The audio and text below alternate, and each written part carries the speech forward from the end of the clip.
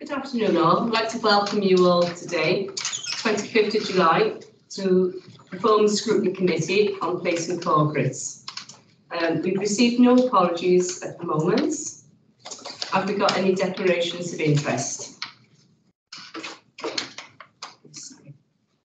Apologies, I've got to read this out first, as we're online.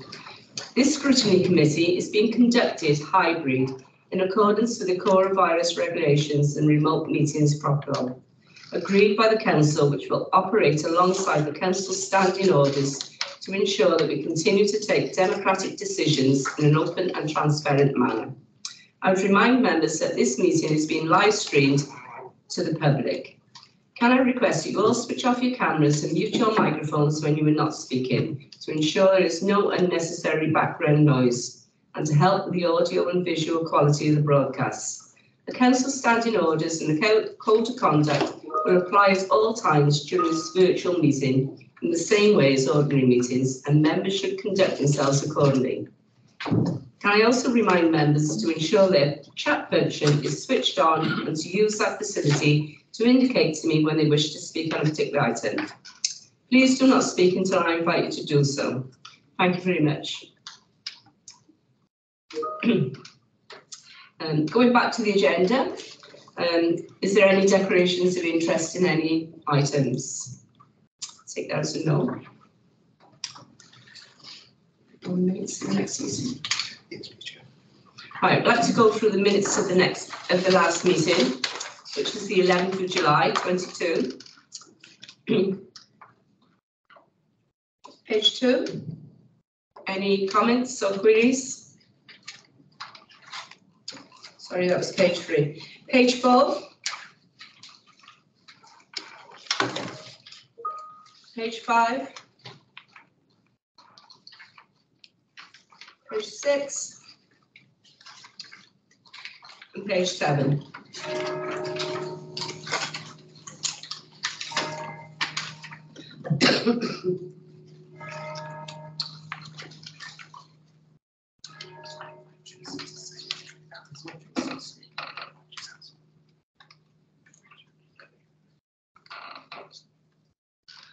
I'd like to ask the committee who would like to pass the minutes and a seconder. Kate and John.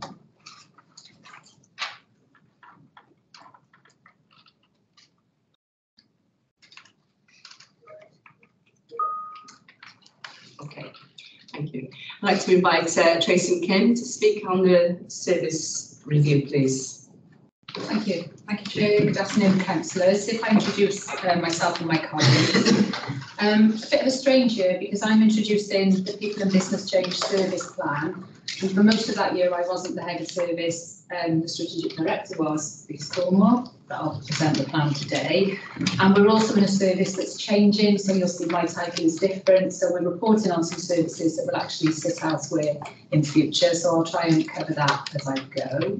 Also got my colleague Kevin Howells, who's the interim HR manager, and Mark Lazard, who's the digital services manager. And between us all, then we'll cover any questions you have. So in the pack, we're on page 18, I think it is. And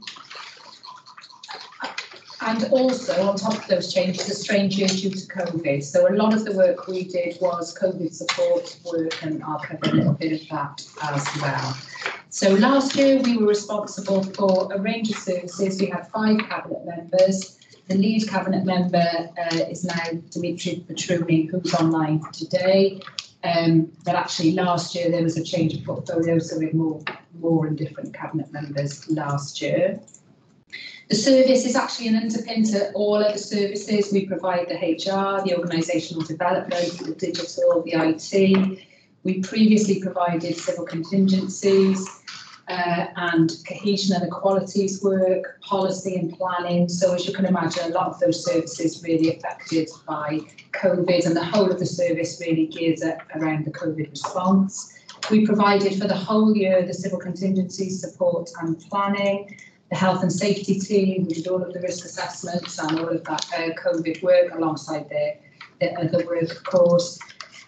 We saw staff move to a new way of working, as we all are today, using laptops, working from home, huge HR shifts and technical shifts during that year, led by Mark and his team. We led a range of work on participatory budgeting, which is outlined in the plan, where we supported communities to bid for funds to do work that would support them in the future. That was going to happen anyway, but it changed slightly due to COVID, and we changed the nuance around that. We lead on the development of performance and risk frameworks, so we are actually responsible for all of these plans, what they look like, the shape of reporting, the systems behind that, so the service is responsible for that also. And during the year, we developed the climate change plan, the local area energy plan for Newport that you may have seen in other papers. We work to the strategic equalities plan, and we produced an annual report for that, a Welsh language annual report. We will produce the council's annual report, and we did the same last year. So kind of a lot of compliance reports, and a lot of the things you see on cabinet agendas would be part of our teams. We work closely with a number of partners, but particularly the Shared Resource Service, to provide IT. So councillors will know we don't provide our own IT anymore, but we work really closely with those partners. And through that, we also control the council's information risk and all aspects of information governance. We also provide all scanning, mail, printing provision across the council. So all of that would have happened last year.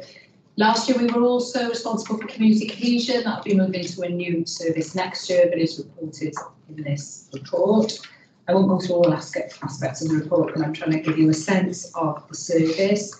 What you'll see through the report is the major programmes there were around the new normal and moving staff into that new way of working, and the production of things like the climate change plan and the local area energy plan.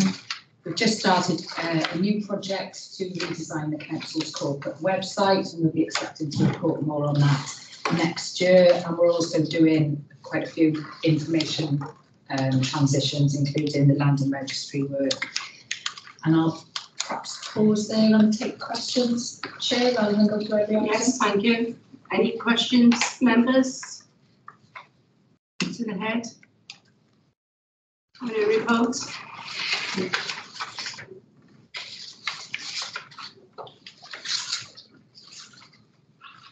Councillor Riggs, would you like to put your question? Thank you, Chair. Yeah, initially just wanted to look at the what safeguards are in place for people sort of that are working hybrid and remotely, safeguard in terms of their well-being, but also the safety of data. And if you've had any feedback from the staff that have been sort of working under these conditions, sort of good, bad, or indifferent from them, but more so it's about the safety of the data and their well-being. Thanks. Yeah, that's really important. So we do have feedback, both. I don't know if we lost the councillor. Are you still there? Yeah. Sorry. We do have feedback both from the beginning of the pandemic and more recently. And what we do know is that people were much less happy when they had no choice but to work from home. I mean, obviously that was a really challenging period.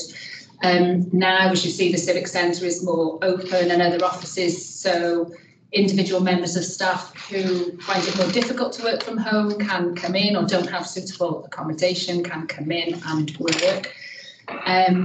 We're keen to make sure the social aspect of that and making sure teams can continue to work together. We've got a number of programmes around that and wellbeing at work programmes. In terms of information governance, in many ways, not much changed. The technology and the infrastructure in place, so we have a virtual private network and all access to information is through that network.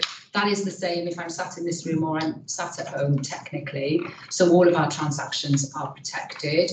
We do need people to be more careful, members of staff to be more careful with things like waste or note-taking or being overheard, or how we dispose of paper that we may have used, of course, and we now have headsets so that everyone can obviously be not heard if they wish. We also moved quite quickly to a programme from a health and safety point of view of individual assessments and issuing chairs or desks if they were required, or 2 screens, keyboards, laptop risers and so on. So a lot of work has happened, but I would say we probably have further to go and we need to keep working on that. We have an employee partnership forum with the unions, which is due to take place the week after next. Where we'll look at changes to staff policies. So we'll review what does home working look like going forward now. Now, you know, COVID is part of our lives rather than over. What does that look like in terms of travel expenses and accommodation and so on? So a number of policies still being worked through with the unions that we hope to complete in the next couple of weeks. Anything to add? Yeah, thank you, Tracy. Just to add a little bit in terms of the kind of information security piece. So we do provide regular guidance, and that's obviously part of our kind of things we do to try and avoid problems. So we have provided extra guidance because a lot of staff are working from home. So that's just one thing to mention. Another thing to mention, it's not covered in this report, but we have been implementing a new system. You may have seen some guidance on passwords, because obviously passwords are a crucial part of our kind of protection against cyber, etc. So yeah, we have provided guidance, and we are implementing a new system to kind of raise awareness further as well. Okay, thank you. How do you deal with sort of data destruction? So if I'm at home, I print stuff out. How is me, using as an example, how am I supposed to destroy any sensitive information that I have? So I guess the first thing to say is we discourage printing, although here I am with some printed copy. We discourage printing, we encourage people to work on their laptops, because the other thing we didn't say is everything is encrypted. So if the laptop was lost or stolen from someone's house, there's no lost data to speak of. Staff don't have printers at home. Some members do, I know, and we would encourage staff to return to the Civic Centre or their nearest place of work to dispose of confidential waste confidentially through those arrangements. But our ideal is less paper. Most losses are through paper, actually. So is there anywhere in the system which logs if things are printed out? Is that built into the software anywhere? We do, everything we print goes through a kind of central print queue, if you like, but we don't actively monitor that in terms of who's printing. What we have done that in the past. It has changed slightly with COVID, less printers being done. So we don't monitor people who are printing. So could I technically take this laptop and then print to a printer, not a network connected printer, but a standalone printer at home? I would have to check on that. I would hope not, but we need to check on that in terms of whether that's physically, technically possible. I suspect not, because it would probably need to install the driver for the print on your device, and I don't think it would allow that, but we need to double check that. I guess we put a lot of the onus on the person to be trained, be responsible, because ultimately if you wish to print badly enough, you can print. You could email somewhere else and print from another machine if you really want to print, you can. So it is really about the person being responsible in the way that they behave, or they dispose, or they're overheard, and so on. And just, I suppose, just to add to that, so, you know, we've there's an information governance group. So Gareth is the senior information risk owner for the organisation. Obviously Mark runs that operationally.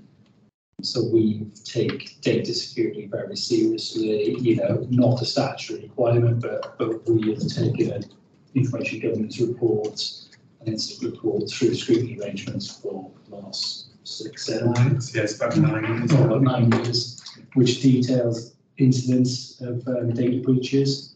That leads to training programs with staff groups. So if there's been a particular series of issues within the service area, we'll instigate more training for those. So we're constantly trying to improve that. I think, you know, from a data security, as far as it's in the system and hardware, I think probably go above and beyond best practice for that. However, whenever you update breaches, it's down to an individual failure in that. So as Trust Tracy said, we very actively discourage printing, but if somebody does do that, there's not really a lot that you can do around it. But obviously, perhaps actively discourage doing it. I guess my original question was sort of teetering around if people do like to print stuff out at home. Well, that's just how a bit old school. And how do they then? Actually, once they come to the civic, how do they then dispose of that safely? Because obviously, people have shredders at home, and not everybody does. Is there a collection service? There's a confidential waste provision on site. Yeah. Does that collect from people's houses? No, they'd have to. Can I come in here?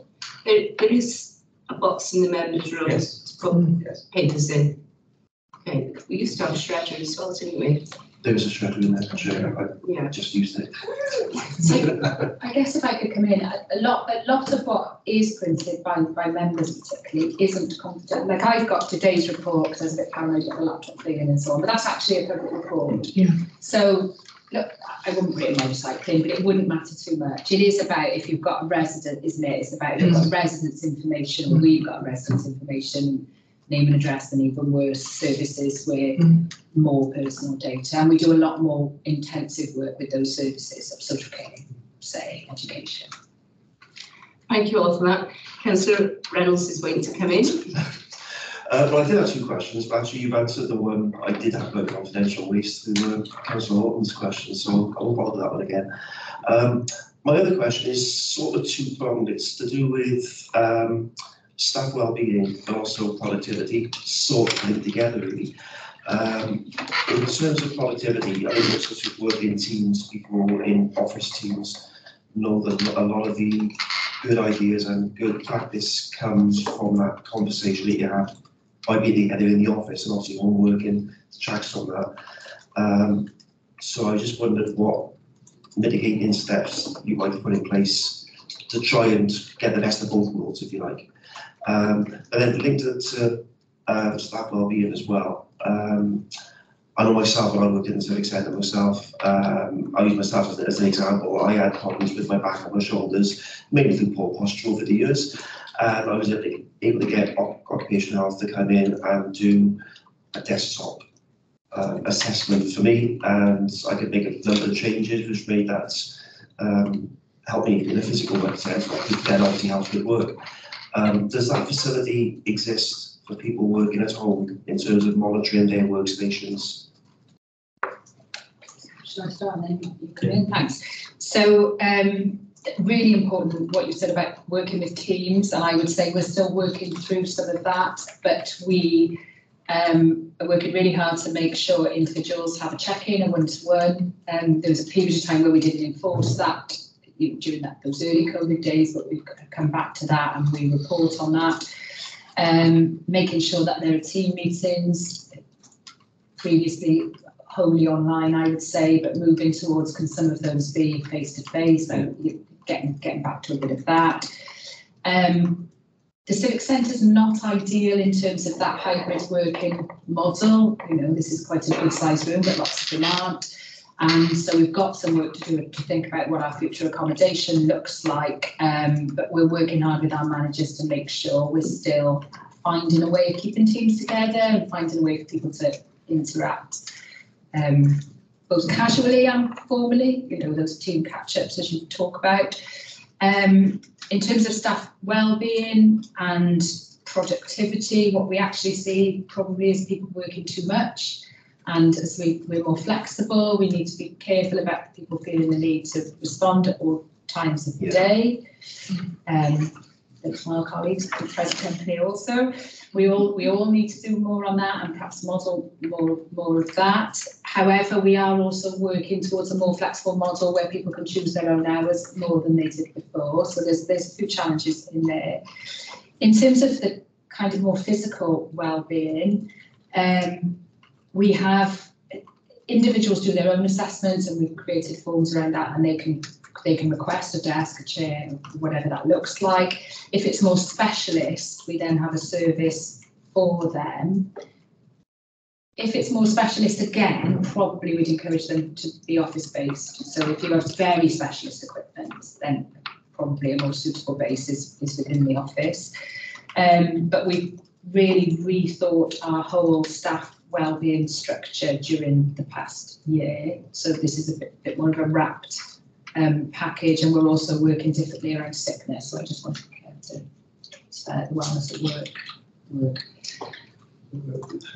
Yeah, so I mean, putting aside the staff can log on to the e-learning portal, look at the health safety requirements, what kit is available to support them, etc., etc. Also used a similar program around managing staff absence and actually being more supportive up front rather than waiting for staff members to go off. That's why we completely got rid of our management of attendance approach, which was managing all attendance fundamentally. It was giving warnings, giving sanctions and warning people on the call once they had absences, to a wellness at work approach, which is far more proactive. It tries to identify potentials up front for people to potentially be going off. There's a number of steps in there when managers hold well-being check-ins with their staff, as well as their normal one-to-one check-in. There's a specific facility to manage well-being check-ins around to try and develop workplace support programs to support them through their employment. And they will move across, perhaps if they get a new job in a different area, they move to that area, so the manager is pre-warned or pre-informed about the steps they might need to take coming to there. It's early days. It launched in January, so we moved from January onwards. So managers have gone through a period of training around managing staff in a different way for absence. So in terms of the outcomes of that, is in day 6 months in, 7 months in, but already the first review we did this month is showing that actually we've completed around 100 wellbeing check-ins, and we've had a case management discussion where we've prevented people going off. And also we've managed to progress longer-term absence cases that have been stuck in the mix to a conclusion either way over the last couple of months. So staff wellbeing is much more at the forefront, particularly since the pandemic hit. I was going to say, as a former union rep who fought for years against that sort of punitive approach and argued for the proactive approach, I mean, that's not good here, it really is. Okay, thank you all for that. Councillor Thomas, did you want to come in? Yes, I did. I mean, obviously, we're really pleased that the needs of our staff and their emotional and physical well-being is obviously being considered. But I mean, I think we all as councillors are very aware that, you know, we're here for residents of Newport, and things have changed so drastically since the lockdown. The way that we deliver as the council services to our residents, obviously completely in a different way. And I'm just wondering, you know, a lot of our staff will be very aware, you know, they will get their job satisfaction from their interaction with residents.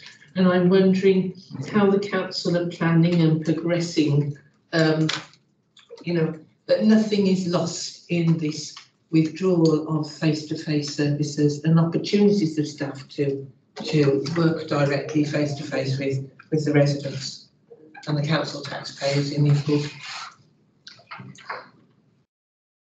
Yeah, I'll be careful not to commit on other people's portfolios, because in our service area we don't interact as directly with members of the public, but we support other people to so do, don't we? So we've worked really hard on things like risk assessments through the pandemic. So from a health and safety point of view, erring towards how can we provide services, how can we stay in touch with people, albeit in the safest way. So we've always been aware of those needs, and we do what we can to support other service managers who have direct contact with the public.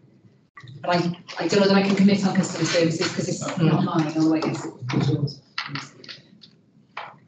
Well, I suppose not really committed on customer services, but I suppose just to contextualise it, We've got approximately 5,500 staff in Newport, about 3,500 of those work in schools. So they've been working all the way through the pandemic, they've been working on the front line.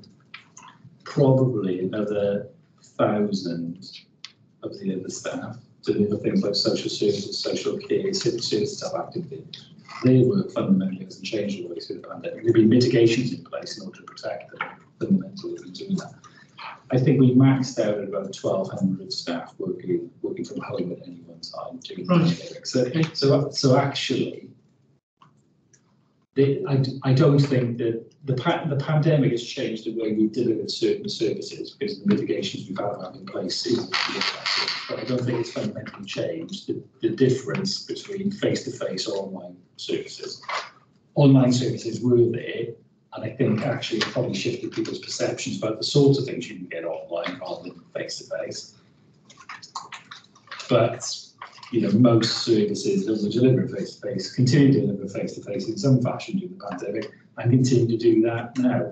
And the remainder of staff, and let's just go back to Councillor Brown's question as well, the remainder of staff are not necessarily in a choice situation, but they are working in a way where they're at home for part of the week or in the office for part of the week. So I think the question around the customer service side of it is it's around the type of customer services that we're providing. So obviously there needs to be a face-to-face service because many of our residents, are unable to access it in other ways. But we had that figure of 1,200 who are working from home at the height of the restrictions, right?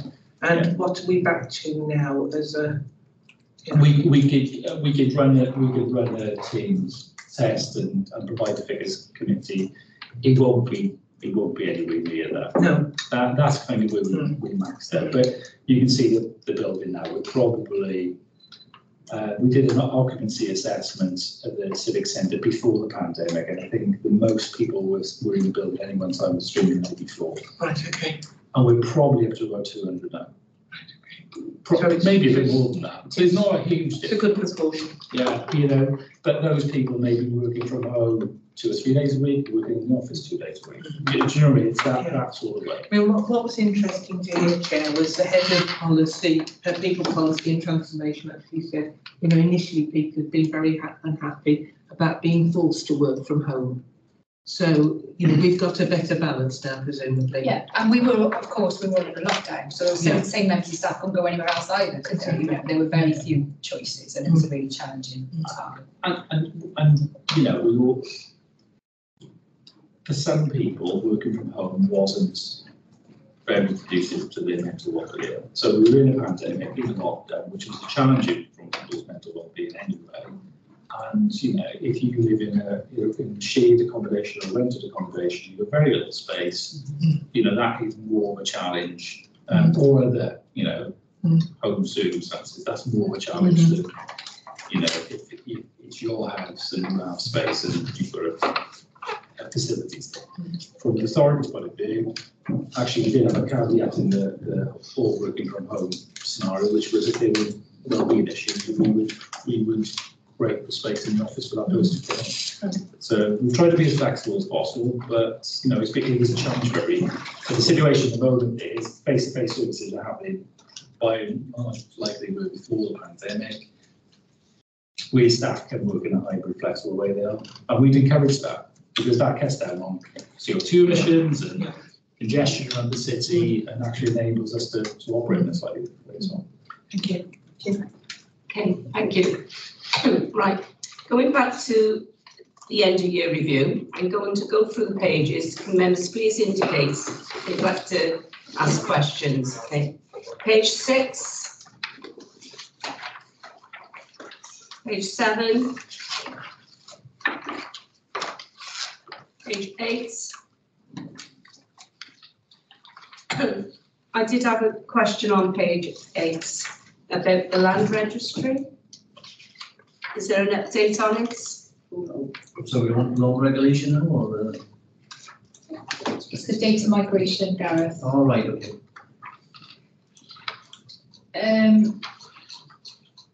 Yes, I guess it's a long ongoing project to migrate the data in that way. So it was never going to be finished last year. I think we're probably 18 months away from that being finished, but there's more work progressing this year. It's ongoing then. It's ongoing. It's along to, it's a national Yeah. initiative. It's along to. It's only because it's 15%, that's why I thought I'd ask it. Yeah. Okay, thank you. Page 9. Page 10. Page 11. 12. 13. Please stop me if you need to speak. 14. 15.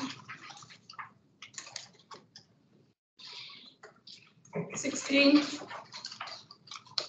17. 18. 19, 20, 21. Okay, can I stop you there, please? Councillor Riggs, yes, what page would you like? Sorry, I'm going by the page numbers down the left-hand side of the page. I wasn't following your page numbering system, sorry. I see. Right, so can I take you back to, it's my page 35. Oh, Which is right, so you're on the next page. Your reference, page 20. Oh, page 20. Your reference, yeah, we're referencing page 20. Yeah. It's around, my question's around the Brexit task and finish group. Brexit. Yeah, you've got the role, the report states the role of the Brexit task and finish group will need to be considered in 22-23. And I just wanted to ask the members there what strategy is in place to review the work role of this the Brexit task and finish group.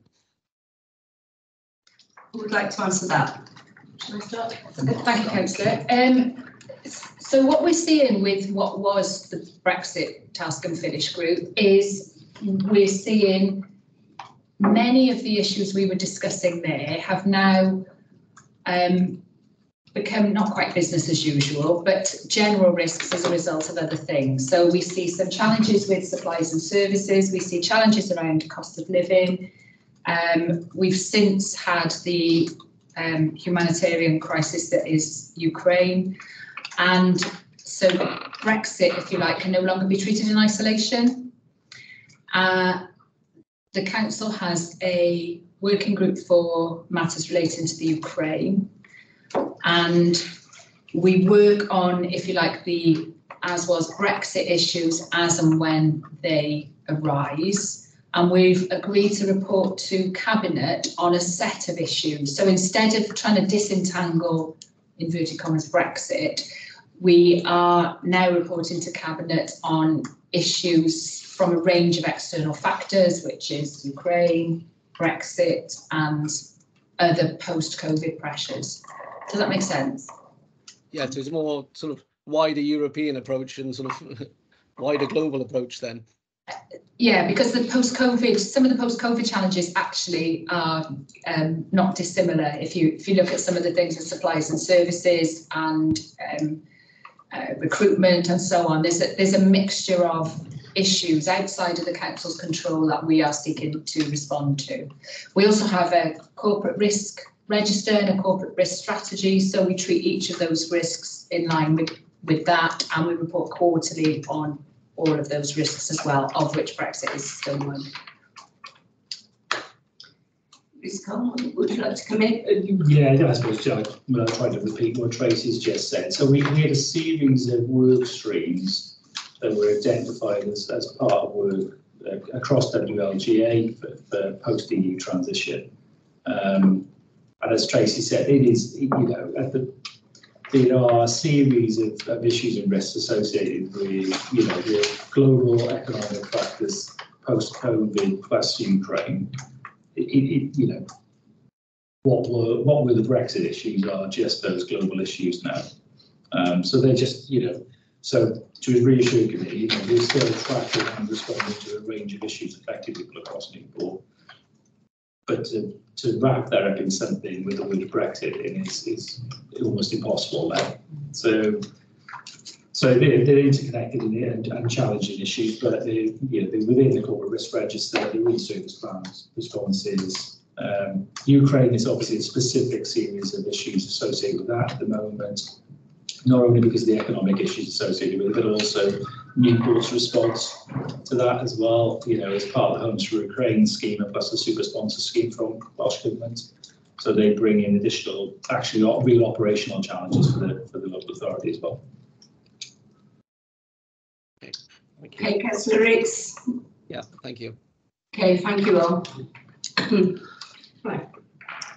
Page 20, 21, 22, 23, 24, 25, 26, 27, 28, 29, 30, 31, 32, 33, 34, 35, 37 and 38. I've got a question to ask on the integration strategy for the asylum seekers and refugees and migrants. Is there an update on there? And have we got large number of EU migrants coming to Newport, Chris? Do you want me to try? I suppose a couple of different bits with this. So obviously during the EU transition period, there was a lot of support out there for EU nationals around settled status applications and that process. So we had that. Newport is also an asylum dispersal area. So currently there are about 500 asylum seekers housed within Newport as part of the Home Office asylum dispersal scheme. Got at various stages through their asylum applications. So we've got that. We've also, obviously, as you know, we've now got 2 schemes through Ukraine. So we've got a Homes for Ukraine scheme, which is individuals saying they're willing to be a sponsor of an individual or family from Ukraine, plus Welsh Government super sponsor scheme. So we've got those. Plus Newport has been involved in the original Afghan translator scheme. So if you remember 5 years ago now, I want to say, there was an ask of local authorities to provide accommodation and support for Afghanistanis who would support the British Armed Forces in Afghanistan. Plus, following the Syrian conflict, the Vulnerable Persons Relocation Scheme, which was previously called the Syrian Vulnerable Persons Relocation Scheme, Vulnerable Persons Relocation Scheme, which is primarily for people from the MENA region, Mediterranean, North Africa region. So we've been involved in both of those for 5 years. And plus, more latterly, there was an additional request about Afghanistan after the nuclear withdrawal from Afghanistan. So Newport is involved in all of that. So what we're trying to do is bring all that together so we've got a better handle and support on it. Now, asylum dispersal is a Home Office scheme. It's not involved. That is funded by the Home Office through a variety of organisations, not the local authority. But obviously, it has a knock-on effect for Newport. Some of the other schemes, the funding comes directly from each of the local authority for us to provide support for those individuals. So we're just bringing those things together. It does include complicated things, which I haven't got an answer to the committee today, Chair, around people who fail their asylum application but remain in Newport, and then are in a situation where they don't recourse to public funding, which is another particular challenge. Perhaps we could talk about another day, but you know, it is difficult for us to put a finger on how many of those individuals are in Newport. As an organisation, this is really helpful. We have to provide a service for them. Thank you. Okay. Anyone else? No. Page 39, 40, 41. Councillor Riggs, would you like to come in? Coming in on page 40, sorry, I jumped one ahead of you there, Chair. I was coming in on page 42, wanted to stop you in advance. That's fine, carry on. Okay, just again, question to the members. The looking at the performance measures for the the national number of apprentices per 1,000 employees, and this again comes back to sort of initial discussions around COVID. The target 2021-22 was 20 per 1,000 employees, and 20 to 21 was 29 per 1,000 employees, which is okay, some good figures for the apprentices. But 21 to 22 is when obviously COVID was really sort of taking a hit, and we had 20 there. 21 to 22 actual performance, we got 7 apprentices taken on, and saying about the COVID pandemic resulting in delays. But if you look at the 2021 performance, we had 29 apprentices taken on, and that's really when the COVID was kicking in more. So really, it's just that the question is, what's the target going to be looking like for 22-23, and is this going to be then a realistic target that's going to be achievable? Where obviously the actual performance of 2021 showed the target was potentially a little bit unrealistic given the pandemic we were working through. Thank you, Councillor. We had a number of challenges. We're really keen on supporting that push for apprentices. We want to kind of grow our own talent, and it's really important to us. We started with, I think it was 2 apprentice campaigns during that year, but one of them started in that year and concluded this year. So we have since taken on a number of apprentices. We had quite a poor response to we were at the time, individual departments were recruiting apprentices, and that detrimented our response. And so what we've done is we've pulled together all of those opportunities and had a campaign for apprentices, a number of apprentices, and since then we've taken on, do you know the numbers? In the first round, which was around February, March time, we did take on 5, but we actually had 12 jobs out there, and we couldn't get applicants or suitable applicants for the others. So they've gone back out recently. I think they closed this week actually. So there is a potential another 6 vacancies out there at the moment for apprentices. Plus we're working with service areas to identify within their own budgets and resources whether there's scope to develop traditional posts into apprentice posts instead, where there is flexibility in that.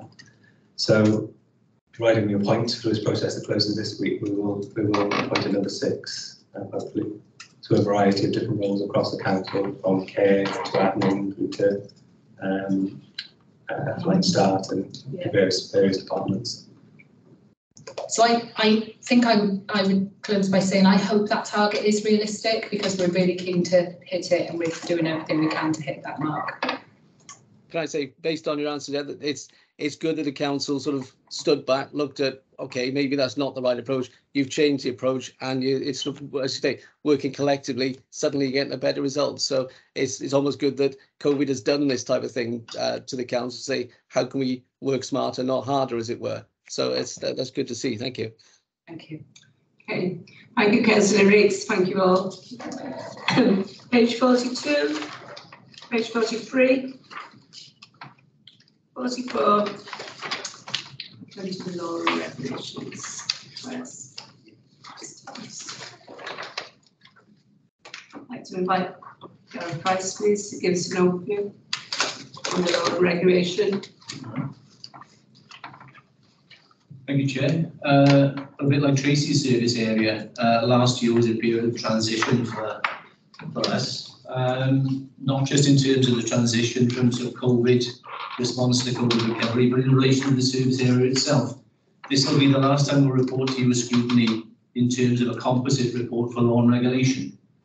Because obviously, as from the 1st of April, following the restructure and the realignment of services, then public protection has been lifted and shifted from my service area into environment and public protection.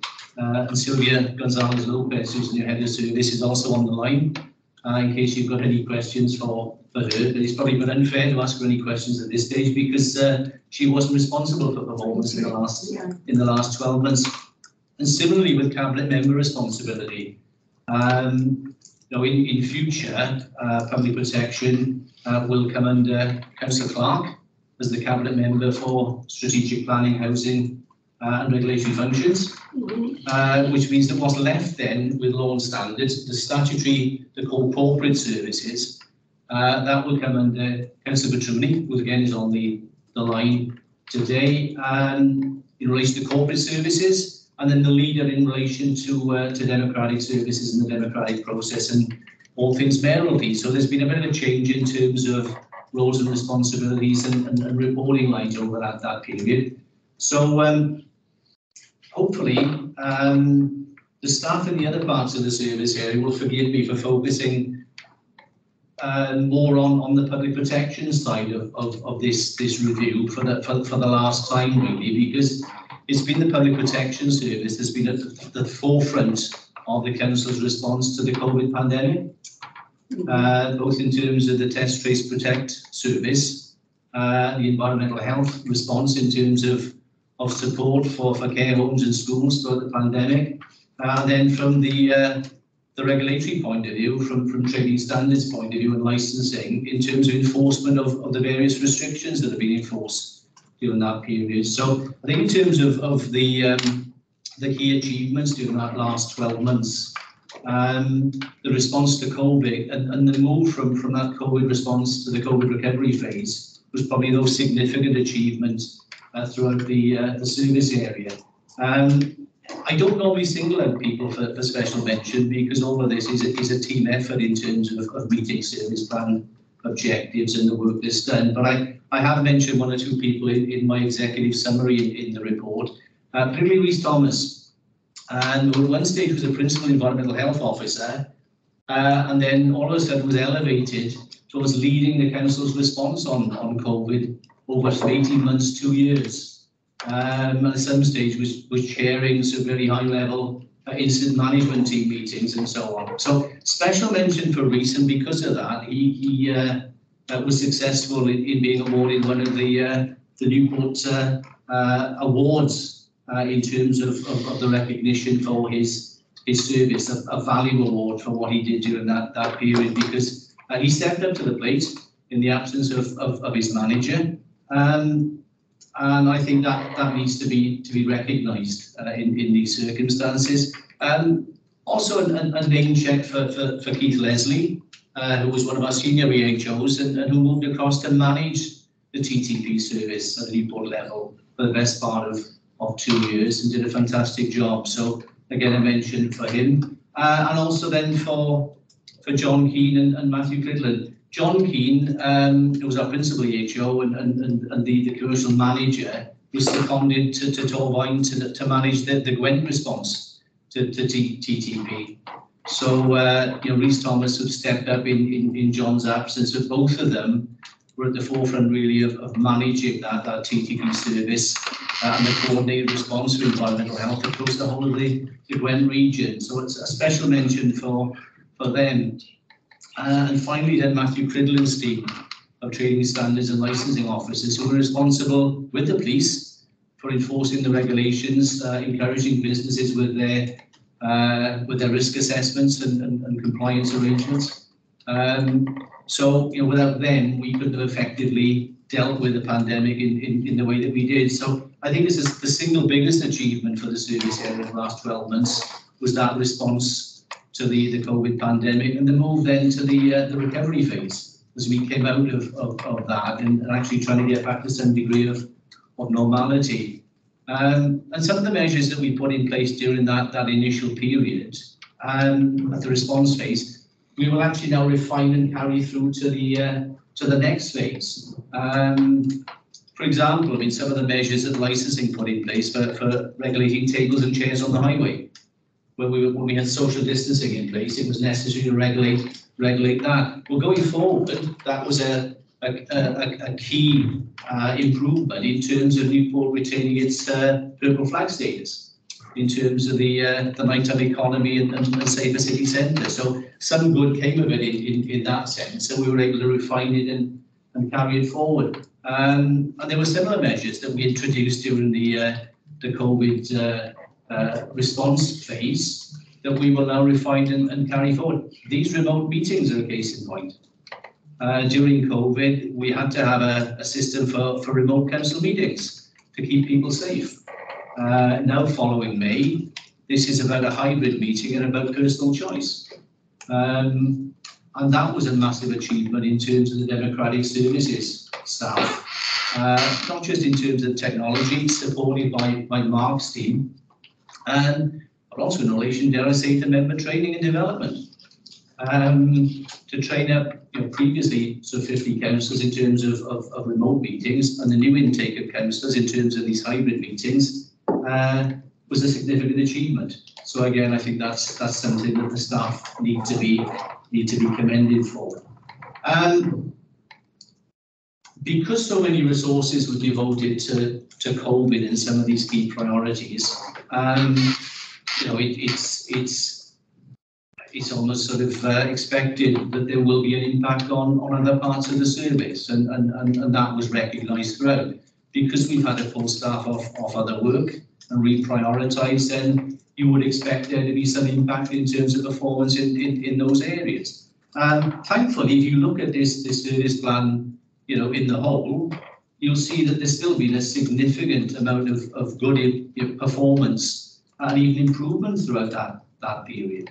So I think that's a significant achievement, just to maintain that level of performance against that backdrop of the COVID response. But as I say, there are impacts there.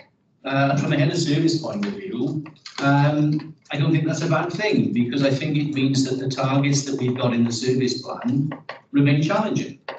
If I came to you today and we were still showing a sea of green there and meeting targets easily, despite having to put all the resource into the COVID response and recovery, I think you'd be challenging me to say those scrutiny targets are not taxing enough. We're not doing enough. So to a certain extent, it just shows that when we have to reprioritise other work, there will be an impact on some areas of the service, and we've flagged those up in the service plan. And that legacy in terms of the backlog of work that built up during that period will carry forward into this year and next year by the time that we deal with those backlogs.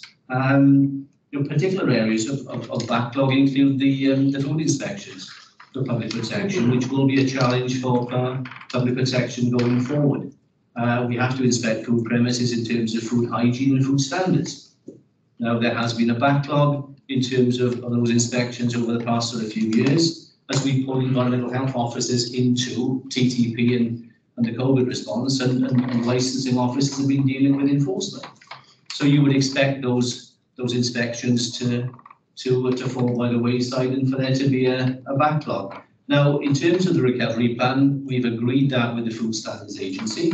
So we're well on track in terms of getting those food inspections back and prioritised according to risk. So the highest risk premises we will inspect first, and we will deal with that backlog first. But it will probably take 2 to 3 years, I think, to get back to what it was pre-COVID. I say in the summary, we've got about 1,500 licensed food premises, various types, various sizes and shapes throughout Newport. There's a significant amount of work there in terms of that backlog. The only one red performance indicator that's showing on the service plan is in relation to local land charge. It was something you mentioned, Chair, earlier, where we're only doing about 79% of searches within 5 days. These are the property searches that we carry out, and we provide property information in relation to land sales, land transfers in the area.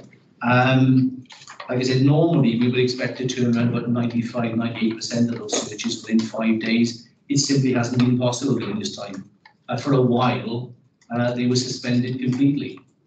We couldn't allow people in physically to inspect the registers, and that added to the backlog. 80% is still a good performance, don't get me wrong, but it's not as good as we would have liked. Again, we'll look to recover that next year, but you mentioned the ongoing project in terms of transferring the data. The land registry in Swansea is keen to centralise all the property data. So all of the records that each of the local authority holds, they want to centralise. It's part of the electronic conveyancing process in future, where people will do searches online, and it will speed up the information. So that will take time, and that will hamper how quickly we can deal with the backlog in that area. But like I said, 80% of searches within that working week is not a high risk area for us, and it's something that we can work on. A couple of other issues arising from that period. Birth registrations, in terms of birth deaths and marriages, they were suspended for a long period during COVID. And at one stage last year, we had a 6-month waiting list for people to actually register births in Newport. So again, that's a challenge going forward in terms of catching up with that. Also the coroner service. We manage the coroner service on behalf of the whole of Gwent, all 5 authorities in Gwent, in partnership with the police and the Chief Coroner's Office. And because we had restrictions in terms of coroner's inquest during that period, there's a backlog now in terms of inquests for deaths in the Gwent area. We're up to 12 months now instead of a standard 6 months. That's of concern. And it's something we're addressing by appointing additional area and assistant coroners to help with the backlog. We've got funding from the other Gwent authorities and the police to deal with that, so we're looking at appointing additional support for the Gwent coroner to deal with those particular inquests. So in terms of next year, very much more of the same in terms of addressing those particular issues and those backlogs. A lot of the work that we do, as you'll see in the service plan, is a bit like painting the fourth bridge. It's a recurring issue. It's not a task and finish, start and end project for us. It's a continuing thing, whether it's scrutiny support or member support, refining the constitution and your policies and procedures, and training and development for members. It's a continuing process. So next year, more of the same. And we think there'll be more of a budget challenge than it's been this year. The one good thing in terms of COVID, it's been a period of relative budget stability for us, largely because of the COVID hardship grant. And that's why we're showing an underspend against the service area budget for last year. Now that's not going to continue. The hardship fund is not going to be there any longer, as Miley will tell you, and therefore in future that will be a challenge, because we feel that perhaps we're being squeezed from both sides really in terms of budget pressures and the need to deliver savings. On the other hand, increased demands because of new legislation coming out from Welsh Government and increased demand for our services. So we've always got that dilemma in terms of reconciling those two conflicting priorities really. So that'll be the challenge going forward. Finally, and I mentioned it in my summary, it would be remiss of me not to mention the work of the former councillor, Ray Truman, as a cabinet member, who for many years was responsible for overseeing this particular portfolio, and he was a great support to us over the years. So I just wanted to say a personal thank you to Ray Truman. Thank you, Chair. Thank you, Gareth. I'd like to thank yourself and the rest of the team for supporting residents in Newport throughout the pandemic. It was really stressful for some people, and you've got us through us. Thank you very much for that. Would any members like to raise any comments? Yes, John. No, thank you for the report, but it's something that isn't big for me, but it's acronyms like MTFP, FSA, LNR, HMLR. Is it a glossary of acronyms that are used? Oh, sorry. We will come round to that at some stage in terms of using English. Yeah. I'm sorry about that. MTFP is the medium-term financial plan. Nigel will explain that to you. It's the long-term budget. HML, Her Majesty's Land Registry, HMLR. What were the other ones you mentioned? FSA. Sorry? FSA. Food Standard Agency. That was the recovery plan I mentioned in terms of the food hygiene inspections. And LNR. Law and regulation. Law and regulation. It says there's on the tin. Okay. Like I'm sure there's more in the document as well. Sorry, it is something we have picked up. I do apologise for that. It's not just a jargon and acronyms. It's not just yourself, but I mean other departments as well. When you write reports, absolutely. Even if you do use an acronym, in the first time you use it, put what it means in the first time you use it. Yeah, take that comment on board. Thank you very much. Any other members got any comments? Councillor Thomas. Thank you, Chair. Just a question here. I'm not. Maybe I missed the reference in here. But we obviously are aware that the environmental health team were actually taken. Most of them were seconded over to the track and trace service, weren't they? So are they back again yet, or what proportion of them are back again? And how are we, you know, how do you anticipate, you know, what is going to happen in the future on that one? They weren't all seconded. A significant number were. We had to keep a core number of staff back just for the key statutory services such as housing inspections and so on. So we couldn't second them all to test and trace. Yes, they're all back now, more or less. We're phasing out the current Gwent TTP arrangements, and there'll be a new regional test, trace, protect scheme probably from the autumn. We think managed by Cyfarfod. It'll be a joint service, but our staff will then come back gradually as it's been phased down since we moved out of the COVID recovery, the response phase. And as soon as we went to alert level 0, as it were, we started to pull them back. So it was a sort of phased withdrawal, if you like, over the last sort of 6 months or more. So more or less, most of the environmental health team are now back in. Back operating and catching up on things like the food hygiene inspections. So one thing I should have said, in terms of staffing, there is a recruitment and retention problem. It's a common problem across the council. It'll be mentioned in other service plans as well. It's something that we're looking at corporately in terms of conditions of employment, but it's a particular issue in environmental health. What happened during COVID was the stock of environmental health officers rose quite dramatically. They were in quite high demand, and they remain in high demand so post-COVID. So we're competing for qualified EHOs now, not just with other councils, but with Public Health Wales and other organisations that are trying to strengthen their environmental health staffing. So that will be a problem going forward. I know, John Keane in particular is looking at our own graduate programme for training environmental health officers from within the council to try and help with that retention and recruitment problem. The staff coming back is probably less of an issue than keeping them and making sure that we've got a properly resourced, well qualified stock of environmental health officers. Certainly in my own ward of Scrutiny, because we have the highest number of house of multiple occupation, we were aware that those routine inspections weren't going ahead at one stage. So it was a great relief when they reinstated them. I think it's possibly only coming into a role like this, you sort of take on board the value which is in our health and say environmental health officers. They do a remarkable piece of work, and I actually think it would be a really interesting career if I were 40 years younger. I think it's only when they're not there you realise the importance of the work that they actually carry out, including the houses and multiple occupation inspections.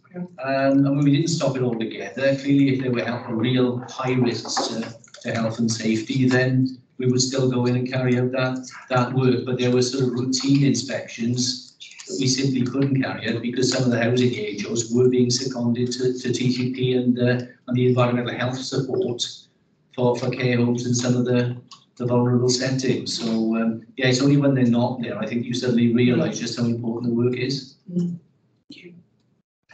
Thank you for that. Councillor Ricks, would you like to come in, please? Yeah, just picking up on what you said there about the issues with sort of retaining staff, certainly with the environmental health officers. Is this an area that can be worked on collectively then with the rest of the council to recruit sort of apprentices and sort of grow our own talent, as it were? Yes, the reason I want to come in later in terms of what we're doing corporately, because it is an issue across the board for the council, recruitment and retention of staff, and we are looking at revised terms and conditions and the package that we offer staff anyway. As part of that, but you're quite right, apprenticeships and internal training is one of the ways in which you can develop your own EHOs, and certainly is something that we're looking at in terms of not just graduates, but in terms of training people up from scratch in terms of environmental health officers. The challenge then is keeping them and retaining them once they are qualified and finding substantive jobs for them on the structure that's affordable. within your available budget. But there's certainly a lot that we're doing corporately, and Rhys may want to come in on that to deal with the recruitment and retention problem. Yeah, I'll leave in detail to Tracy and Kevin on it, but I think it's an important point to say that, having sat on a local government association discussion with, local authorities in England, Wales a couple of weeks ago, the recruitment and retention is an issue for the public sector at the moment, not just Newport City Council, certainly not just environmental health. I think the pandemic has shifted people's expectations significantly. So it is a real challenge. And roles like environmental health, and Myron would talk about technical roles within Myron's service and technical roles within city services, etc. Are a real challenge for us across the piece. So we've got a series of things in place, which I'm sure Tracy and Kevin could talk about some of the corporate approaches to that. Yeah, just to pick up, I suppose, on the 3 areas you've mentioned, we have got an entry points sort of programme ongoing at the moment, which includes the apprentice schemes that I've already talked about. Plus, we have the graduate programme that we've already got in place, and we've got another graduate starting in September. And also, we're looking at our emerging leaders as part of our entry points across the council to try and build leadership capacity as well as technical professional capacity. And also the final one is trying to offer with the PSB, the Public Service Board, around work experience placements to try and get people into the organisation to understand you can work for the public sector and the different opportunities that are available here. And also to pick up what Gareth said, we're working with John Keane and a couple of other managers across the service to develop those specific graduate programmes and traineeships in their area. So there's a mix of graduates and traineeships depending on which role we're looking at. And there's potentially five roles potentially across the organisation we can offer there as well. Can I just say, Chair Councillor, it's also a really important equalities issue. So one of the other things we've noticed is our need to represent the communities we serve better, and through normal recruitment, like attracts like, and we just get similar people. So growing our own, bringing in younger people, bringing in people from different communities is also part of that work. So that ties in really nicely with the apprentice and the talent management. Yes. How competitive are the offers that you've got potentially? So how likely are you to be successful in bringing somebody in? So we'll stick with the EHO because we cover the EHO quite a bit. How, if you post a job advert, how likely are you to retain a suitable candidate if they're looking and they're not posted by somebody else? Again, Kevin might want to come into this. So, in comparison to other local authorities, or neighbouring local authorities, there may be differences with some roles, but it won't be a huge difference. In this particular issue, do our salaries compare favourably with public health roles? No, not at all. Do they compare favourably with the private sector? No, and that would be across the piece. So, we had a pretty earlier conversation about IT services by shared resource service, and they have significant difficulties in recruitment and retention of IT staff. Because since the pandemic, those staff can essentially work for any organisation across the world from the Netherlands. So, we will always, unless we have a significant change in our pay structure, which is, again, coming back to affordability, we're going to struggle across a series of those areas of work. Hence, the reason for looking at apprenticeship programs, traineeship programs, graduate programs, and we'll probably have to have a level of acceptance within that, and we will have people for a few years, and they will move on to a better paid opportunity elsewhere. Because that is probably the only way of resolving the issues around resourcing in the short to medium term. If you look at various roles, they will be social service roles, for instance. Social workers tend to be very similarly paid across local authorities. There will be differences with other roles. you know, we're probably not as competitive as we'd like to be with a number of them. But in this instance, if there's another external organisation which is not a local authority that can offer the same role, probably they'll pay better.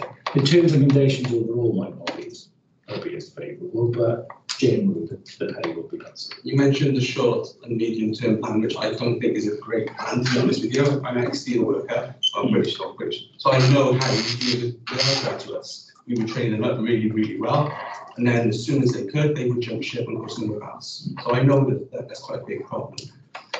Could you come back to us with what your long-term strategy is, how we're going to try and close some of these problems? Because it's only going to be, all we're doing at the moment, what you just said, is we've got a plan to close a gap, which is then going to come back again, to close a gap, which is then going to come back again, to close a gap, which is then going to come back again.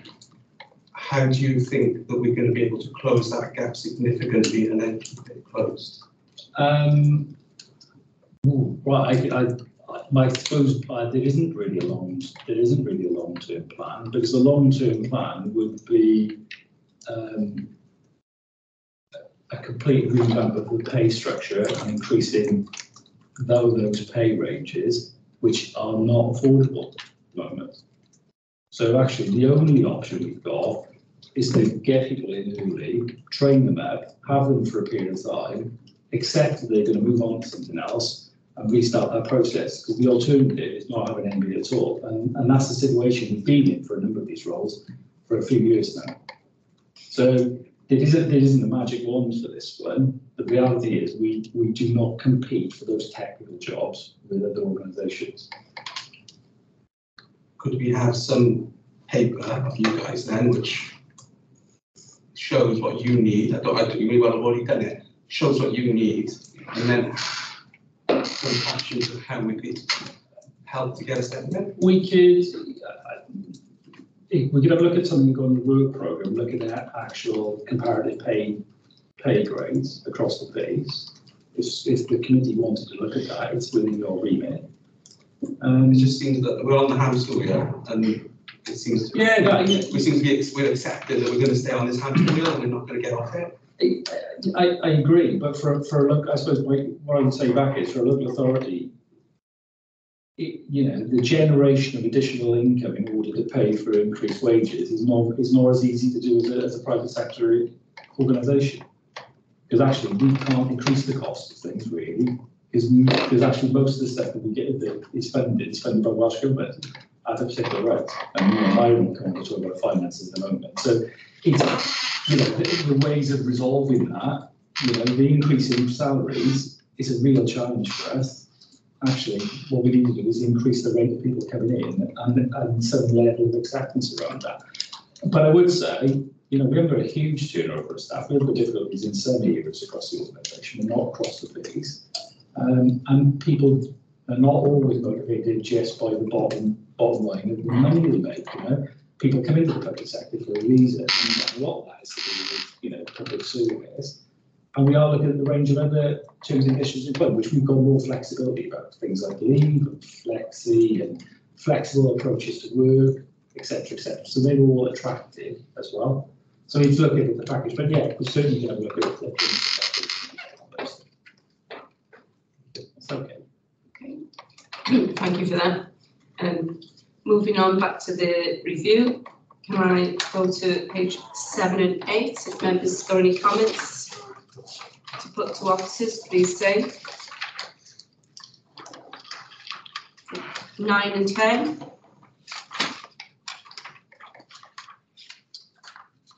(11 and 12). Can I ask that you put the numbers on the side of the page as well, please? Sorry, Councillor Harris, what was that? I got page 71 from page 10. Yes, there's two different numbers on these pages. Yeah. I'm looking at the ones at the bottom, and yeah, it's page 72 and 73 to you, is that correct? That's correct. Yeah. You okay with that? Yes, thank you. Okay. So I'll go on the 74 to 75. 76 to 77, 78 to 79, Page 80, 81, 82, 83, 84, 85, 86, 87, 88, 89. Councillor Riggs, would you like to come in, please, and say which page you're on? Thank you, Chair. Yeah, I'm on page 89, but my other laptop has just decided to restart itself, so I'll try and paraphrase this as best I can.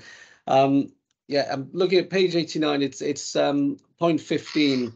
It's about the landlord's response for EPCs. We've got a figure in it of 229 landlords have not responded to requests for confirmation of EPC. So really, that's a little bit unacceptable given the amount of private rented accommodation we've got out there. So I just wanted to ask what steps are going to be in place to ensure that these landlords do respond and confirm they have the relevant documentation in place. Thank you, Councillor Riggs. Which officer would like to take that? I'll reply to that. It's one of those enforcement issues that's probably been put on the back burner while we've been dealing with the COVID response, if truth be told. Okay. Because it wasn't a high priority when you're looking at some of the other more important environmental health and trading standards issues. But you're quite right. Obviously now we've moved from that and we've got more resources back to deal with those issues. We will escalate it. Ultimately, they can be prosecuted for not providing the information. So we will take action as per our usual enforcement process, issue a number of warnings if they fail to provide the information. We can and will prosecute. Thank you, Mr. Price. Councillor Riggs, are you happy with that? Yeah, I'm happy with that. Thanks. Okay, thank you. Moving on. Page 90, 91, 92, 93, 94.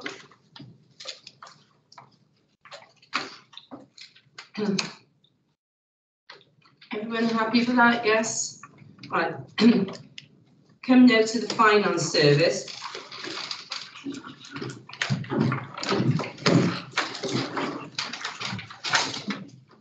Would you excuse that, Jane? Yes, thank you.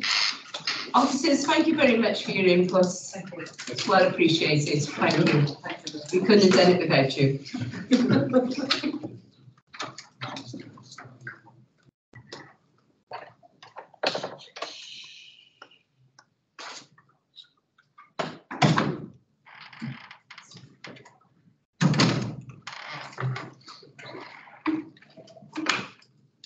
Yeah, I was going to say,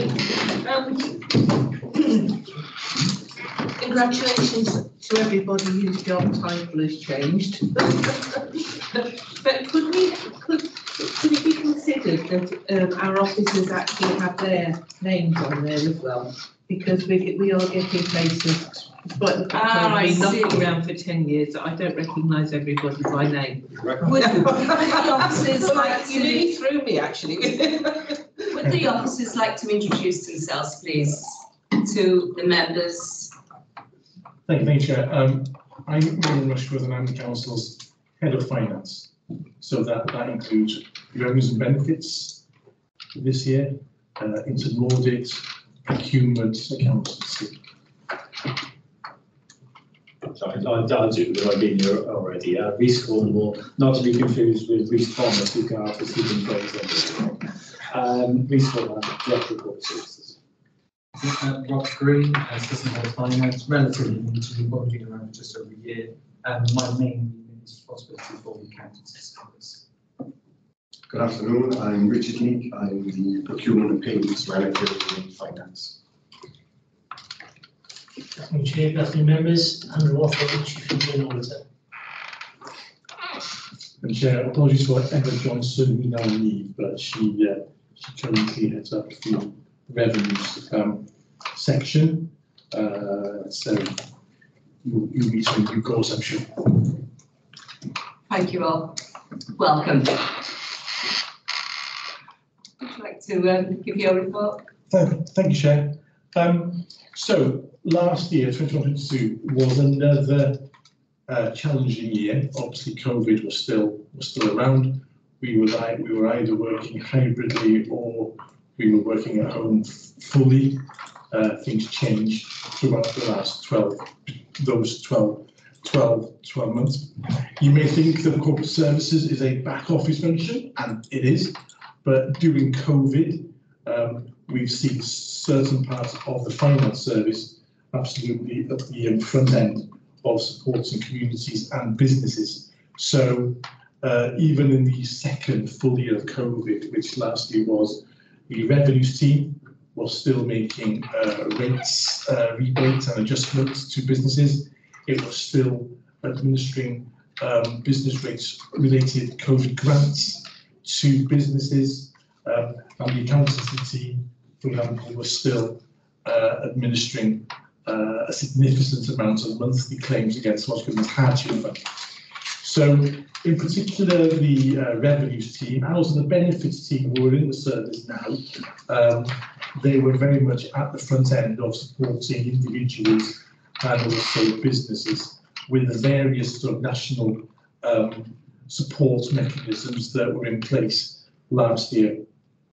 This year, just as a kind of Katrina, that is still the case. So this year, the benefits team and the revenues team are still the forefront. So the cost of living supports that we've now got, that is the revenues team that is administering all of that. So yes, it's a back office function, but during the COVID period, we've absolutely been at the front end of supporting our community. That has meant that there's been a knock-on effect on the core work, and there's a bit of catching up stuff to do now as well. In terms of the service, though, following the management restructure that both Gareth and also Tracy described, in finance, nothing has left finance, but we've had the benefit service join us. That used to be in finance a few years ago. Again, the revenues and the benefit service tends to be a combined service. And we also had customer services that have also joined finance as well. So we are working through what that means now and how that fits in and how. But last year, lots of successes in terms of the COVID support, as I've just described, and as my reports said, you know, £20 million worth of business rate relief, 700 COVID grants to businesses, nearly at £2 million, and a very significant sort of £24 million worth of hardship fund claims made, administered by the accountancy teams in particular. A successful year relative to the challenges that we set ourselves in the service plan. We didn't meet the PIs on sort of audits for the reasons set out in the report. We had some unexpected long-term staff illnesses, and where we normally go to for external resources to help out on the audit plan, they were struggling themselves, so we just didn't have the manpower. However, the chiefs and auditor were still able to provide an overall assessment on the council's control environments. They did sufficient amount of work to enable that to happen. Also, some challenges on council tax as well, as you might imagine, coming out of the COVID period, and obviously that's still continuing now as we've got our cost of living challenges as well. But beyond that, though, most of our PIs were met, and we progressed on nearly all of our objectives. We are still getting bogged down in a couple of our digital projects around the self-service of our revenues, and that is coming to an end slowly but surely. And a UK government's initiative on council tax was also held up their end, and that's also been delayed. But on most of our other objectives, we were able to progress those as we planned them. So we will obviously be catching up on those now in our new service plan that we're now kind of putting together. And you know, as I look forward, Clearly, all services, firms included, have got a new way of working, a new normal to get used to. Sometimes that can be challenging, so audits, for example, have been used to meeting staff, getting records, etc. That is clearly different now. So we are just kind of finding our feet as to how that kind of works. And I think the cost of living issue, which has now maybe overtaken COVID, is bringing its own challenges to the relevant bends in terms of supporting our payments, also collecting revenues as well, which is early days, but we are seeing some pressure there as well. Again, you wouldn't be surprised, would you? So thank you, Chair. That's my summary. Happy to take questions, and the team are here to go through some of the detail as needed. Thank you, Mary. I've got one comment to make on the cost of living thing. You've recently sent out letters to residents. An old age pensioner lives across the road from me. Come and knocked my door today to ask for help. He's got no access to the internet, which is what you're going to find with a lot of the old age pensioners. So I had to send an email to yourselves on his behalf and to get a paper thing, which I had a reply in about half hour, which was very good. So thank you for that. Thank you, Chair. Yeah, I've received, not many, but a number of emails from councillors on behalf of their constituents, and we've been able to resolve those within 24 hours normally, and that's been well received all around. So, the cost of living, 55,000 individual payments are being made, and we're already on over 40,000. The first 30,000 was done within a few days, because they were the direct debit payers. So we had their bank details, therefore it was very quick to sort of to get those done. So it's been, team. Yeah, and Emma isn't here, but I'll pass on your words there. So it's like most things, you can get up to a certain point quite quickly, and it's really difficult to get those last bit done, and we're at that point now. The last sort of 10,000 or so payments, we've written to everybody again and saying, we think you're due a cost of living, but we haven't received an application, or there's something that you've not sent in that we've already requested. Get them in, because there is a limit, a time limit on this. So, but we've made some good progress, and we're nearly there, but it's getting difficult. Excellent, thank you. Yes, Councillor Thomas? Just 55,000, that's a huge proportion of the households in Newport, isn't it? When you're looking at the criteria for the cost of living payments, and then you map that onto the people on our council tax system that fitted that criteria, it was 55,000 individual payments. So, but we're on 43-ish thousand at this time. So I get updates every Friday. So we're. It's just really sobering how many people are going to be put into hardship because of this. Yeah. And sorry, Chair, that was an extra one there, just for clarification, really. And I could have asked this at any point in this, but raised it earlier on. The risk assessments. I do remember, coming across risk assessments, obviously in audit, but I was wondering, on your particular one, Marion, how are they shifting a lot at the moment? Are there many unpredictables? Are you having to change your assessment of the risks? Are they going up? Are they going down? Are you seeing ones coming in off field which you hadn't thought of before?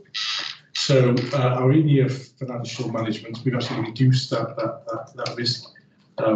Obviously, as we get into the year and our financial forecasts become clearer, then that might change, but that one has come down. The others have stayed more or less the same. Nothing's increasing, but that one has actually decreased. Right. Okay. Yeah. Thank you. Any other members like to make comments? Can I move to the reports then, please? I'm going to take it page by page. Please indicate if you want to speak. I'm going for the page number at the bottom of the page, which is 102, 103, 104, 105. Councillor Ells, would you like to come in, please, and indicate which page? Yes, thank you, Chair. Page 104, just going back a page, I didn't come in fast enough, do apologise. On the top line on the workforce planning section there's a issue around sort of transactional processes and resources, sort of linked, I think, to the My Council services and the My Newport app and what can be sort of streamlined and processed. It's at 10%. With a green light. We're sort of more than halfway through the timescale, given it was started in 21 and due to finish in March 23. So I'd expect that to be 50% rather than 10% if we're sort of more than halfway through. And the same appears to be possibly a repetition a couple of pages down on page 108, where it's a very similar sort of measure, which is a 10% in amber. So I wanted to sort of query the differences in the two if we can. Yeah, so on the first one, which is the 10% on which is green, that's linked to what I was talking earlier about. We're getting a bit stuck on some of our self-service projects in revenues. So that's in two parts really. This relates to the second part. So the first part is where we are enabling the system to facilitate self-service, and that one is nearly there, but it's bogging us down a bit, and that's a technical issue there. And this one is then the impacts of that on the structure of the team and their operating model, because obviously the IT system is just a box of tricks. It's how we then work around it and with it that we then need to look at and do. We've done some work on that already, hence the 10%, but until we finish the first one, we can't actually, and then focus on getting people to engage with it and to do the self-service, we can't work on the second one. But it's green because it's where we want, it's where we expect it to be. That is, it comes after that first aspect, and that's why that's green. The amber one, just remind me again which one that was? Page 108. On the bottom page numbers. So it's a similar one in terms of review of working practice and staffing requirements around routine transactions. Yeah, so that probably is, with apologies, that's exactly the same thing. So you know, that doesn't give us a huge amount of concern at this point.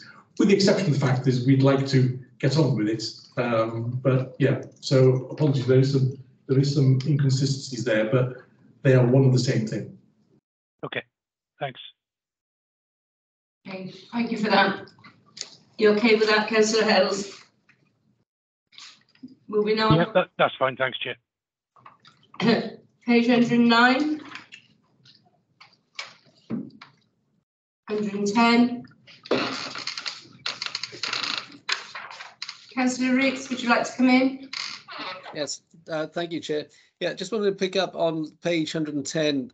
We've got the point there about the upgrading the financial system, and it's something that was obviously put to new councillors when we came on board about with our laptops, etc. That everything had to stay on that laptop. We couldn't migrate the data to mobile phones or iPads, etc., for reasons of security. Yet one of the things that you're actually potentially championing is having the ability to access systems on multiple platforms, such as mobile phones and tablets, i.e. to authorise orders on the go. Now, where does your department stand with this? Because obviously you do have some very sensitive information there that if it's on a personal mobile, etc., that falls into the wrong hands, it's going to cause problems. Obviously, you know, within the council as a whole, we're looking to keep everything as safe and secure as we possibly can. Can we answer that? Yeah, go ahead. So this is from a techie side of it, not from a finance side of it. So obviously, as part of your induction, you would have gone through your sort of data training. So as also, we had this conversation about earlier on about the importance of managing data. From an access of systems point of view, so just explain what this would be. So there are ways of doing that in a safe way. So we're doing some piloting work on bring your own device at the moment.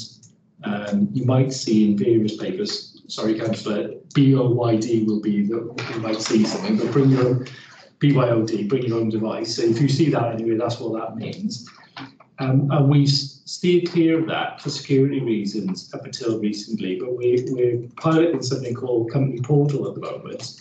So I've got it on my personal phone as a bit of a pilot, and it segregates on your device the access to those systems. So it doesn't store any data on your device, but it allows you access, essentially a portal into the system that you're operating from. Should you lose the device, that could be wiped remotely by IT. So actually it takes away. So there are, at the moment, that's an aspiration. So for instance, if you see within city services primarily, when they're doing jobs, they maybe, some grounds maintenance work or refuse collection, they use tablets, and that logs, that's an organisational tablet, which links back to those systems, so we can do it through that, and that could be a way of doing some of the work with finance. But actually there are ways of doing it on multiple devices safely. But again, we're in a pilot phase for that. At the moment, I think this priority, as far as the service plan is concerned, is the delivery of that finance system. So yeah, that's going to be by next April, Myra. Yeah. So we're some way away from having that in place at the moment. The new system will allow this facility to be available if the organisation chooses to actually go down that road. So we won't be able to deliver that access issue, just because of that single project. That will be an organisational switch effectively. So, but we are developing the system with that ability in mind, as and when, or if and when it becomes available. Okay, so in your opinion then, you don't think there'd be any issues with being sort of targeted with ransomware or anything like that if it's used on sort of third-party devices, as it were? There's always a risk, and once we get to the point where we've got the finance system in place, we'll do a data impact assessment on it to understand whether we think that risk is worthwhile, considering the benefits of being able to access it from multiple devices. As far as data is concerned, we err on the side of data risk caution with any of those decisions. So we've been piloting this company portal access for about 8 months now, and we're still working through whether we think that the security levels on it are okay or not. So it gives us the capability. We will need to make the business decision whether we think that the risk of viable. As I said earlier on, the single point of failure are the individuals involved in it, and I don't mean that in a harsh way about people, but the reality, we can put whatever system we want in place, but if an individual does things outside of those policies, that it can cause a problem. Obviously, from our side, we try to reduce the possibility of that happening as much as we possibly can. But it's like an arms race. We are implementing systems and processes, and the people who want to steal your data are implementing systems and processes, and it's about keeping on top of that and managing the risks.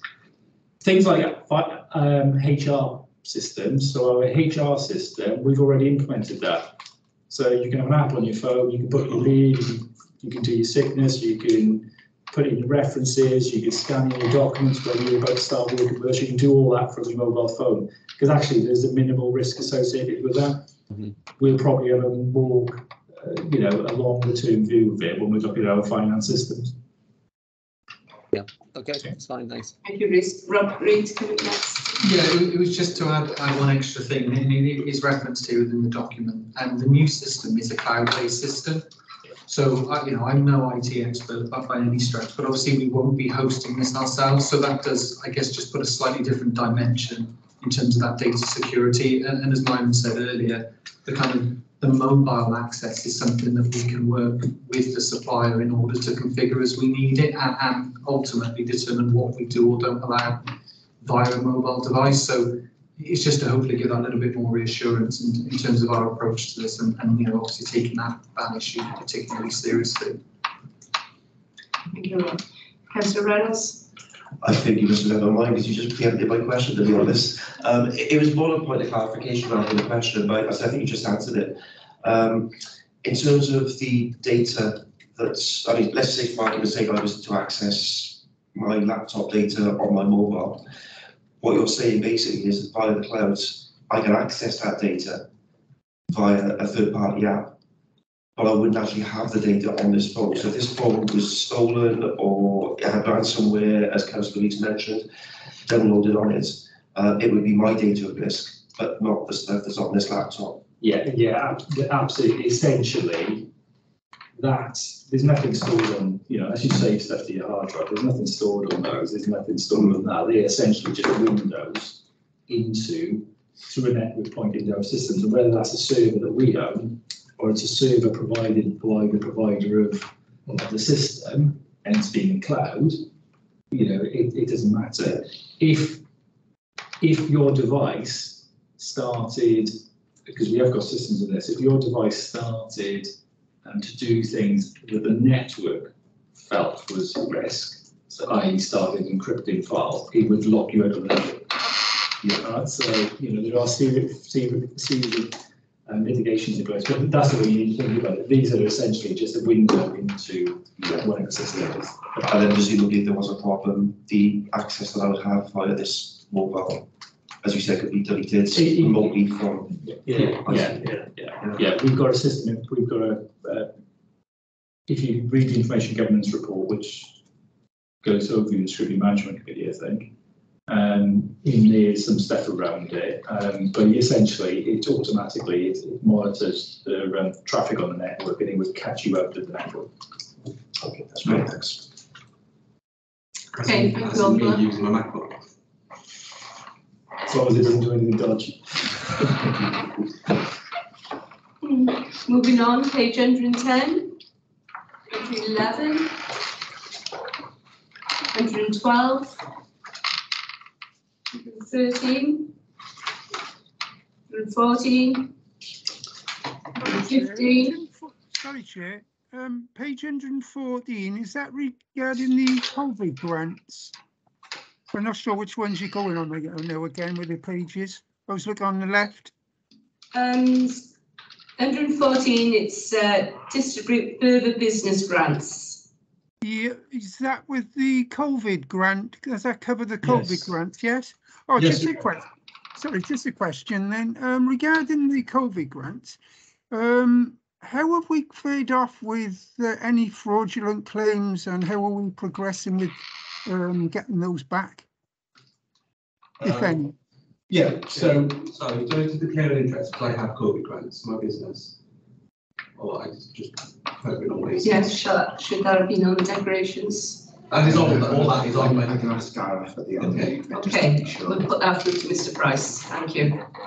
So we did run, or into Laudis ran some fraud checks on all applications, both in the first year, I believe the second year as well, done by a third party. But Andrew can maybe expand on that.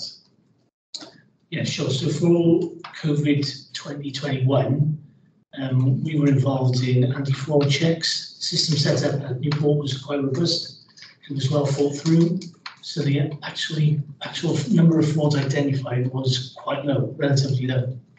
The one that we did identify, we referred to the police, and the police are dealing with it.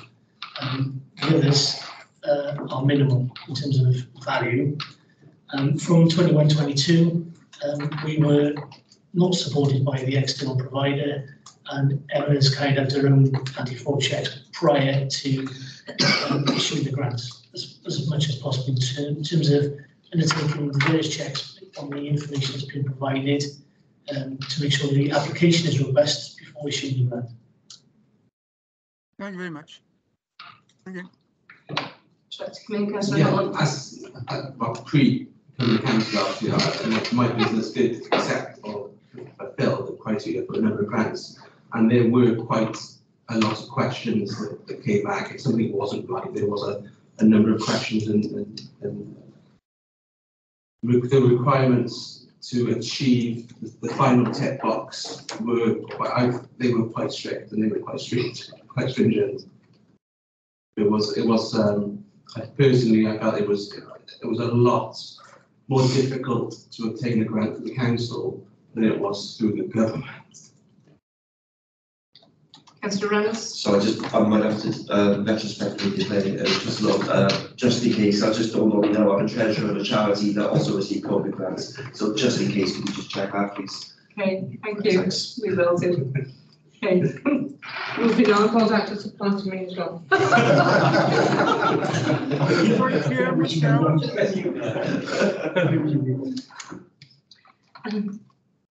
Okay, everyone happy? 115, 116, 117,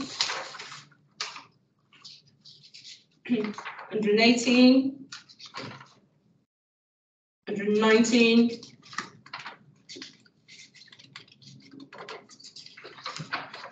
120.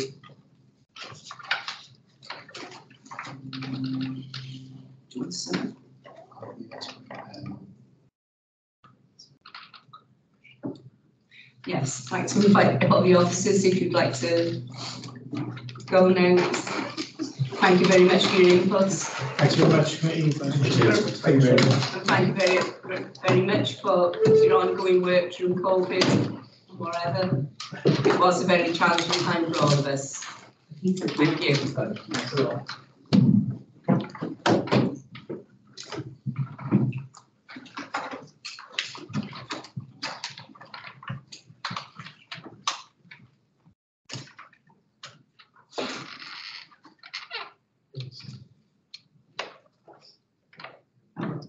Okay, so this is part of the meeting where we just discussed what's going to happen in the meeting, so we can take comments and recommendations that we can forward on to the cabinet members and the heads of service. So, so just advise the notes that I've taken. So in regards to the people and business change report, we've got mark or check on Councillor Horton's query about if you print off stuff from home, from the laptops.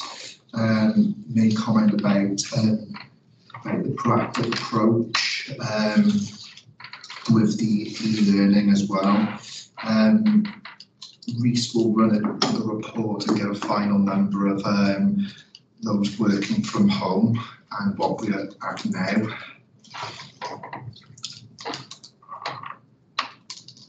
And also comment on, it was good that the council changed the approach to connectivity, positive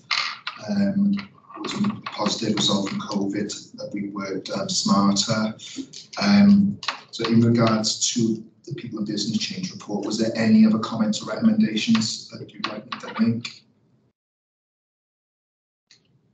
Members all happy with that?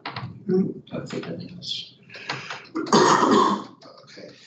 With law and regulations, we've got in future reports, they ensure that the acronyms are included as a glossary, see if we can ensure this, but for other reports as well going forward, not only performance reviews.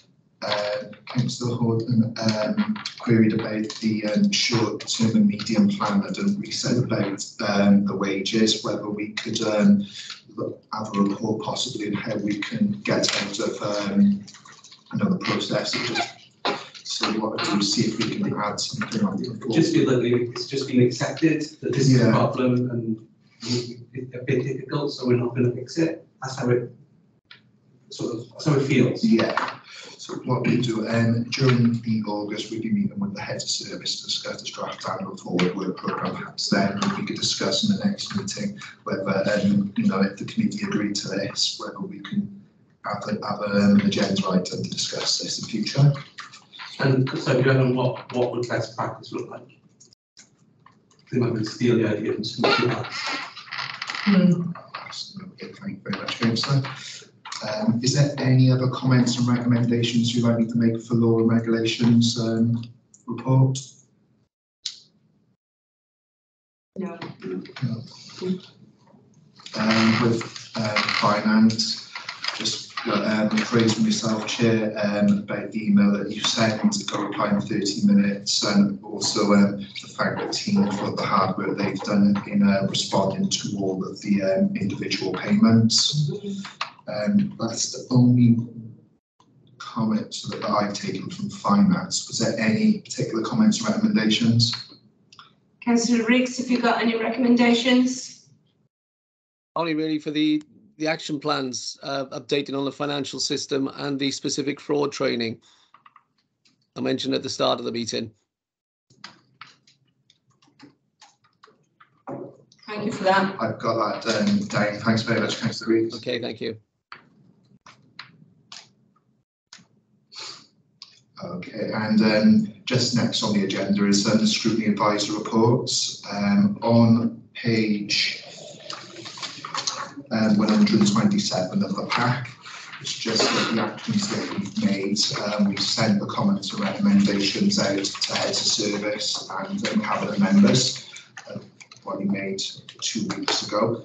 We haven't had no comments yet from the queries that we made. First one for the regeneration investment in housing, when we requested information on the other options that the council are exploring besides emergency accommodation. So I chased that with Tracy Brooks, and also the query that the community made for city services as well, when it asked for an action plan on how to get residents aware of the charging points. So I'll chase this up for the committee, and as soon as I get an update, I'll forward on as soon as possible. The next two meetings, the first one is on the 12th of September. Currently still waiting for a topic at the moment. I imagine currently it'll be discussing the draft annual forward work programme. As soon as I hear anything else, again, I'll email you immediately. And then on the 14th of November, it will be the mid-year performance reviews. I think currently at the moment, we're still working with the performance team, because there's going to be a shift in focus on how we review performance, and possibly more looking into how we use resources. But ongoing work at the moment, and as soon as we know anything, we'll let the committee know. But that's everything with my report, Chair. Thank you very much.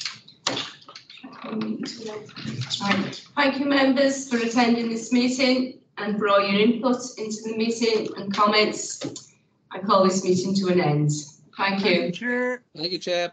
Bye. Thank you, Chair. Bye. Bye. Thanks, Chair. Thank you, Neil. Sorry about the change of venue. Is it like old school like we used to do in committee room 1? I prefer it like this.